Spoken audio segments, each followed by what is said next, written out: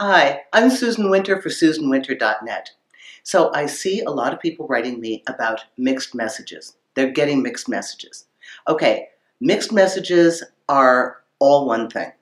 It's confusion. Now, there are a lot of confused daters. You don't have to be one of them.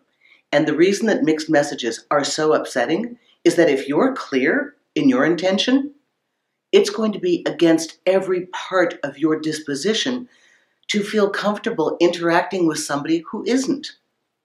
So, what are the possible reasons for confusion? One, the person truly is confused. When we meet somebody, we never know their backstory. You may have met somebody at a party, met them online. It appears that they're open and that they're willing to start a relationship. They may have said they're not interested in a relationship, but they want to date casually. Whatever it is that they've said or that you sussed out from their conversation, you may think you have a chance to do something with them. Then the confusion sets in, the backpedaling, the hot and cold, the back and forth. So they're giving you mixed messages. Do I go forward? Do I pull back? Now, it's because they are truly confused. What you're seeing them do to you is actually what's happening inside themselves. They're having an internal battle.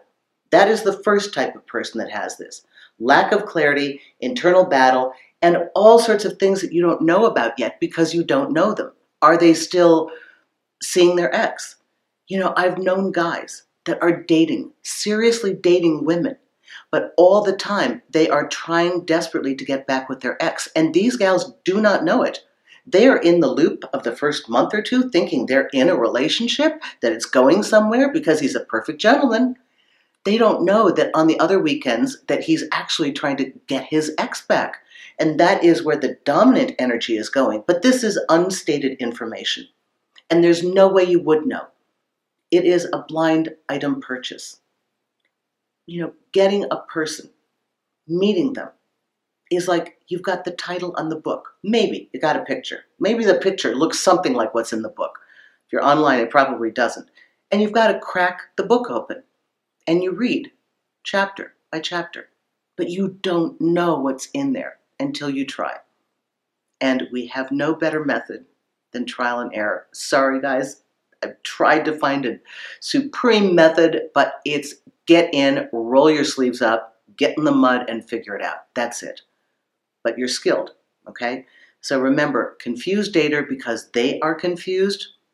Backstory stuff that you don't know. Are they still with an ex? Are they seeing somebody else and you're number 2 or 3 in their loop?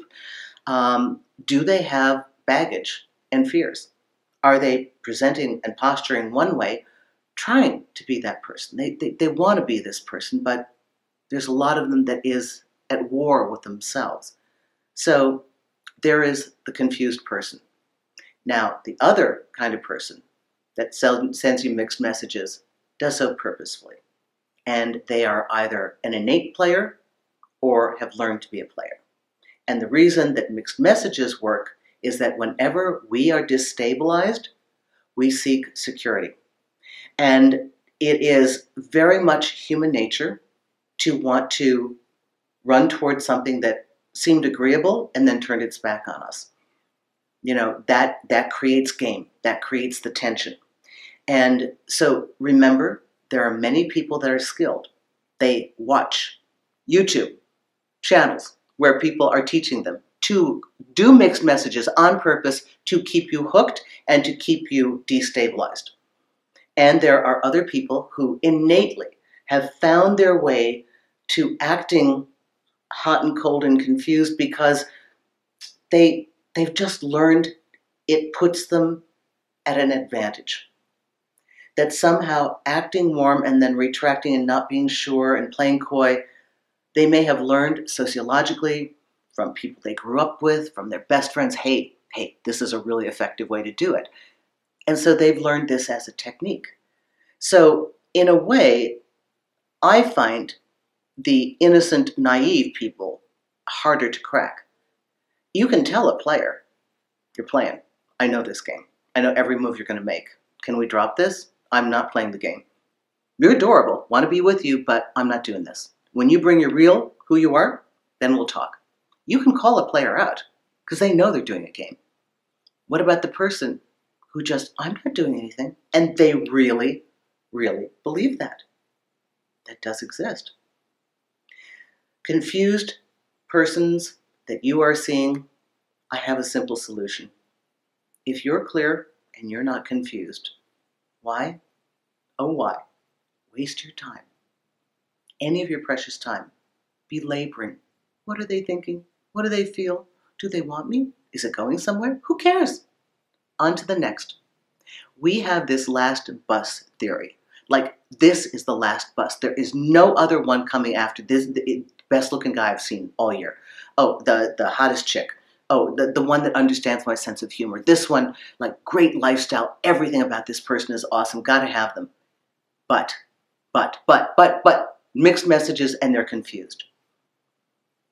It is so much easier than this. And here's the funny thing, and it's a good thing, and I'm glad to tell you.